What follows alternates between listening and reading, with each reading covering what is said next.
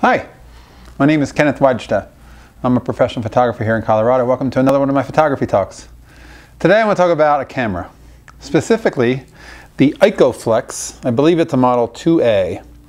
So I was just out in New Jersey. I was visiting friends and family, and this is, if you're ever in New Jersey, near Lambertville, New Jersey, there's a great antique market called the Golden Nugget Flea Market. And this was on a table for $35. The shutter seemed to be working, and then it stopped working, and I said I'd give you $25 for it, and he said okay. And I was able to find out through a little bit of research that this camera was built with a certain kind of engineering to prevent people from double exposing. And the way that they did it, they had all these safeguards in place, which one of them is it won't fire once it reaches number 12. So I was able to reset it. I had film with me because I had a Rolleiflex with me on that trip. So I put a roll of film in this and I started shooting. And the thing that drew me to this right away was when I looked inside the viewfinder. It actually has a little catch to release it. When I looked inside the viewfinder, the ground glass was bright. We were outside on a sunny day. I'm looking outside, and a lot of old Rolleiflexes and Rolleicords, if you look inside their ground glass, their screen, it's actually only the center is bright and the edges get really dark, and it's hard to work with that.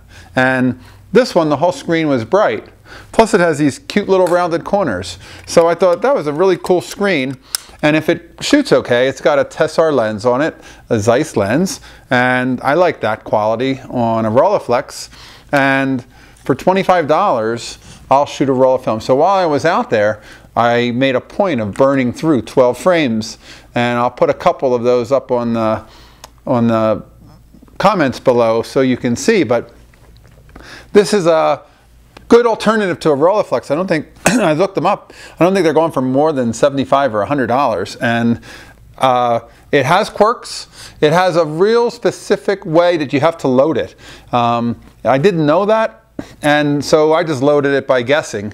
And all of my film came out with all of the frames stacked with slight overlaps on the first 3/4 of the roll of film, and then the last quarter was blank.